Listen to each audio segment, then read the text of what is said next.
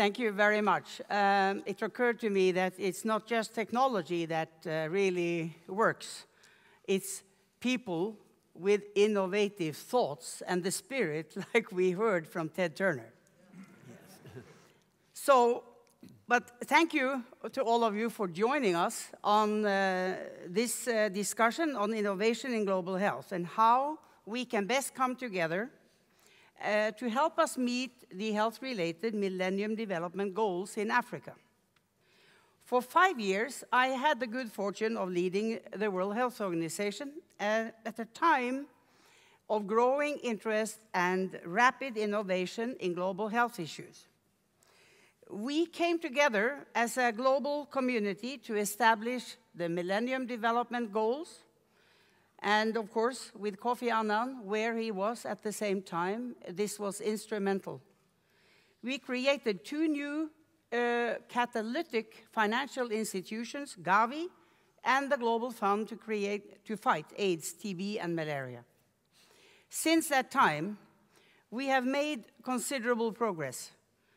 Cut the childhood mortality rate by 1/3, HIV infections down 17%, and more women have access to skilled birth attendance for healthy delivery than ever before.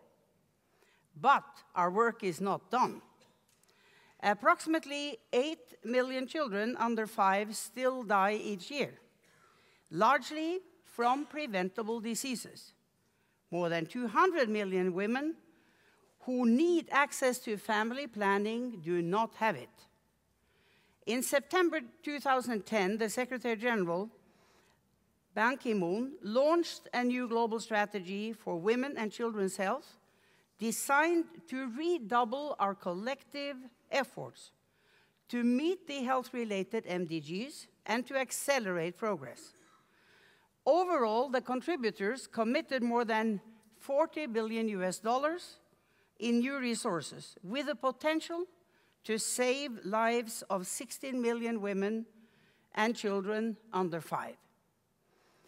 So innovation will be key to delivering on the commitments made in the global strategy.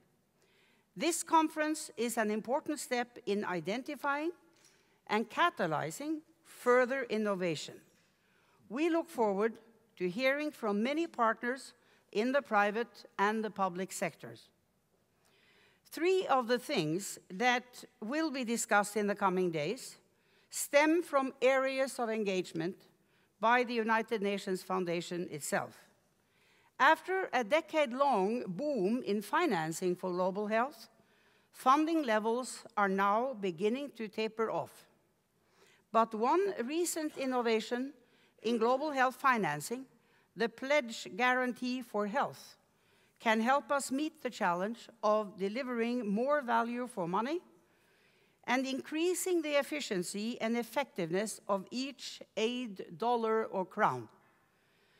Through the new transactions, health supplies can be procured up to 8 months faster, and commodity premiums are reduced by up to 83%. Pledge Guarantee for Health was piloted in December 2010 for the purchase and distribution of 800,000 anti-malaria bed nets in Zambia. It provided a 50% guarantee to Stanbic Bank Zambia, which enabled the bank to extend financing to the government of Zambia in advance of an anticipated World Bank emergency loan. The government then contracted UNICEF to procure and distribute the nets 6 months ahead of schedule, and importantly, therefore, before the potentially deadly rainy season.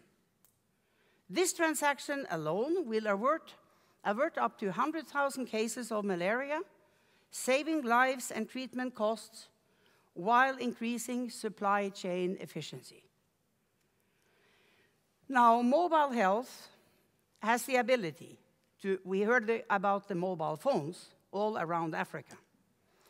They have the ability to bridge gaps in supply chain and health service delivery to the furthest reaches of wireless networks and devices in underserved communities around the world. From 2005 to 10, the number of mobile phone subscribers in the developing world more than tripled, from 1.2 billion to 3.8 billion. Currently, projects in more than 100 countries are exploring the use of mobile phones to achieve better health.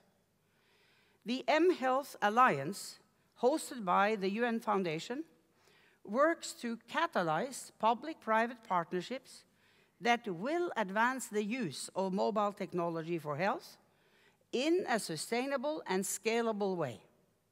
You will hear about one of its innovations, Health Unbound, or Hub, in tomorrow's afternoon session.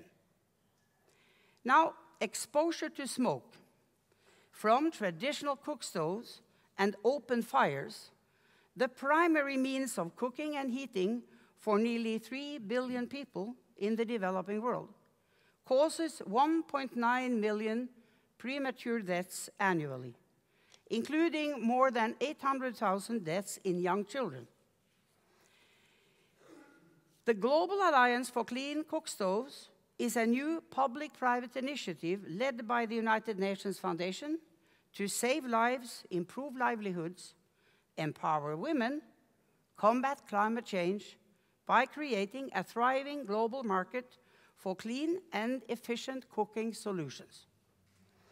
As both the mHealth Alliance and Global Alliance for Clean Cook Stoves demonstrate, collaboration among the world's health and development technical experts, donor and recipient governments, private foundations, and civil society is the way to ensure that innovation is fostered, that it is developed, and that it is delivered to benefit the health of millions.